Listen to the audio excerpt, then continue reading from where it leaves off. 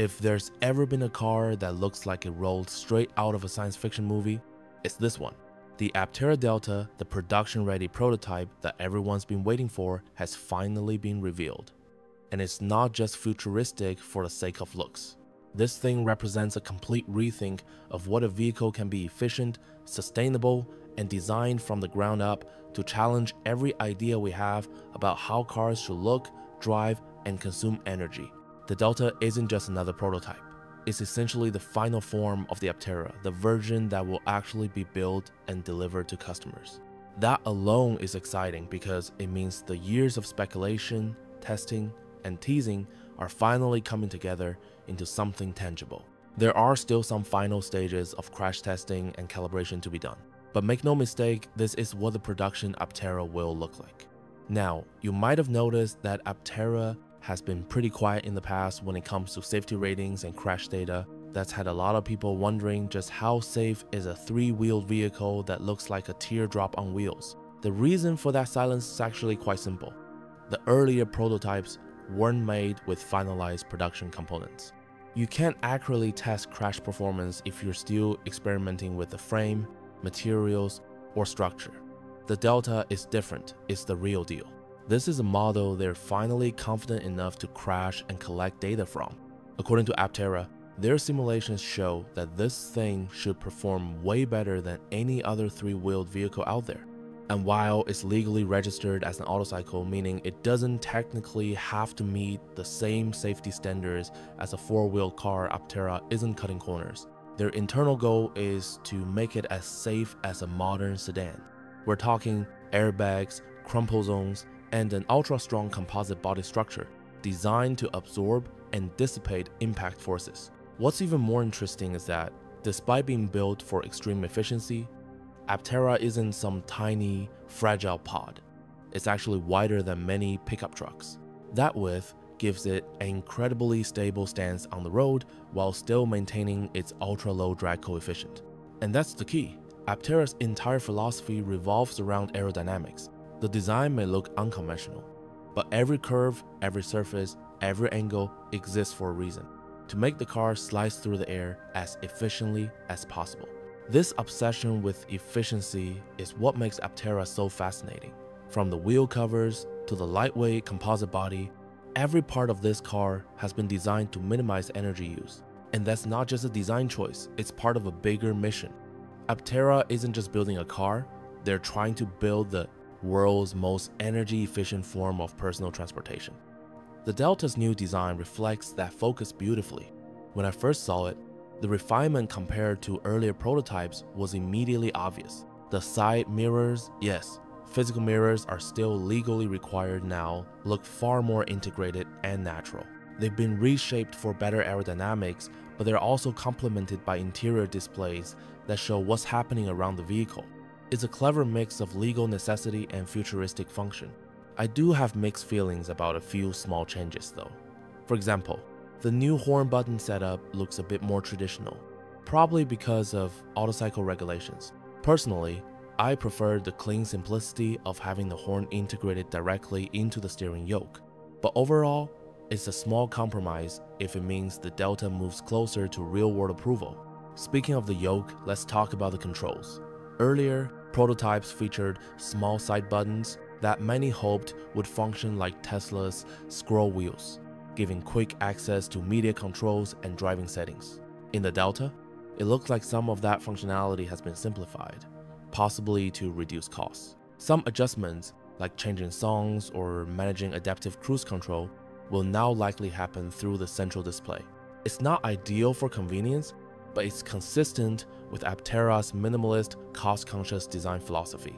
One of the most striking things about the Delta is its new two-tone underbody design. The matte black section below the main body isn't just there for looks, it serves multiple purposes. It helps with heat dissipation, reduces material use, and protects the body from road debris. It's a clever solution that adds both function and aesthetic appeal. And here's a cool touch. Aptera has no plans to use traditional automotive paint. Instead, they're wrapping the vehicles in durable vinyl. Why? Because paint production is harmful to the environment, and vinyl can be replaced or repaired easily if damaged. This approach keeps things greener and simpler. The black and white color scheme also happens to make the car look sleek and futuristic, especially as it blends with the embedded solar panels. Another thing I love, Aptera dropped the big front logo.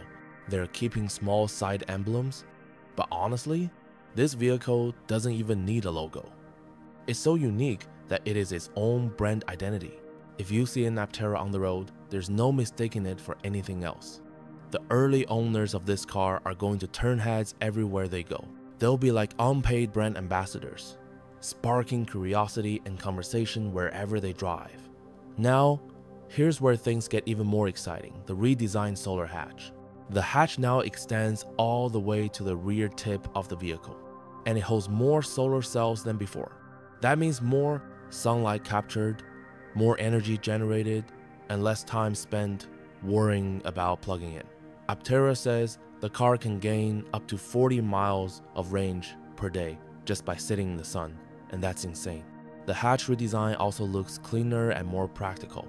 It hides the new NACS charge port, yes, the same one Tesla uses, making the rear look less cluttered. And the bigger hatch lip makes it much easier to open and load cargo without scratching the body. It's the kind of thoughtful engineering that makes daily use simpler, not just prettier. Moving inside, the Delta's cabin feels far more polished. The earlier prototypes used a pineapple leather-like texture, sustainable, sure, but visually odd.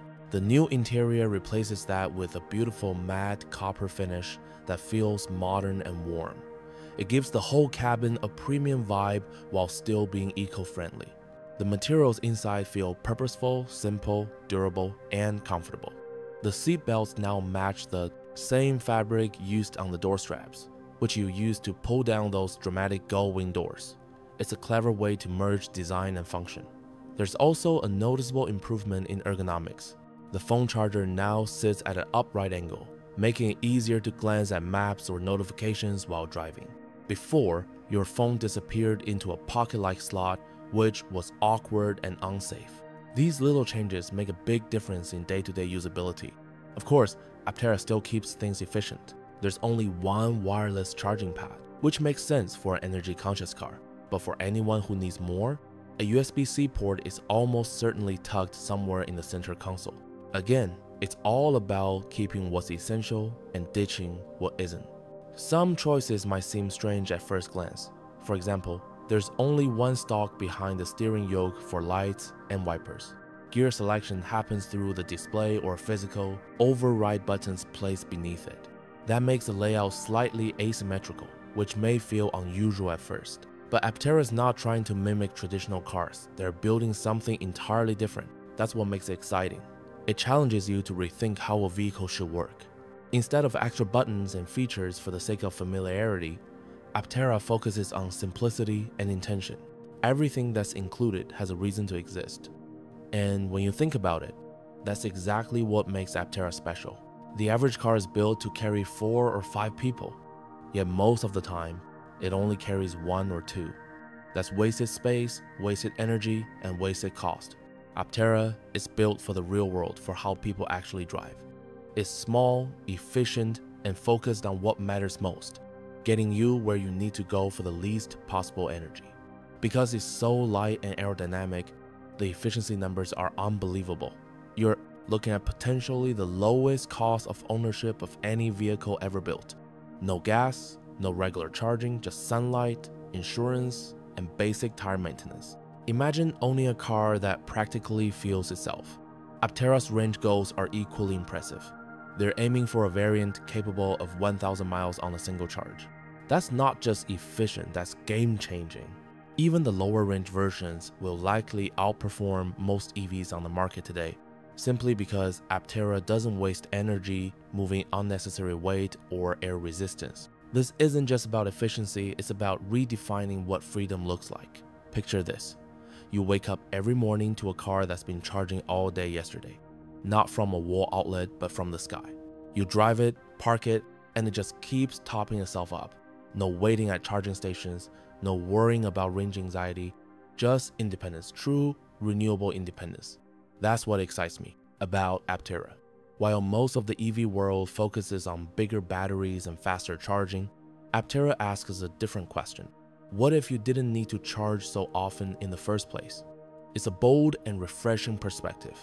Compared to the big players, Tesla, Lucid, Rivian, Aptera is on its own mission. It's not chasing luxury or performance. It's chasing efficiency in its purest form. It's not about how fast you can go, but how far you can travel on as little energy as possible. And what's amazing is that it doesn't sacrifice style to do that. The Delta looks like a moving piece of art, futuristic yet simple, sleek yet approachable. You can tell it was built by people who genuinely care about both form and function. The Aptera Delta represents something rare in the automotive world. Genuine innovation driven by necessity and vision, not just profit or marketing. It's a car that challenges conventions, embraces sustainability, and delivers a driving experience unlike anything else on the road. It's not meant for everyone, and that's the beauty of it. It's meant for people who see transportation differently, people who value innovation over tradition, efficiency over excess. The Delta's final design proves that being efficient doesn't mean being boring. It's proof that sustainability and excitement can exist in the same vehicle. Personally, I can't wait to see it go through crash testing, earn its certifications, and finally make its way to customers. When that happens, we'll not only be witnessing a new EV launch, we'll be witnessing the birth of an entirely new category of vehicle. The Aptera isn't just a car, it's a statement, a declaration that the future of mobility doesn't have to look like the past. It's lighter, smarter, cleaner, and honestly, it looks cooler than anything else on the road. If you believe in innovation, sustainability, and the power of good design, the Aptera Delta is worth celebrating. The future doesn't just drive forward, it glides through the air silently and efficiently, powered by the same sun that powers everything else on this planet. And if Aptera's vision succeeds, it might just change the way we think about cars forever.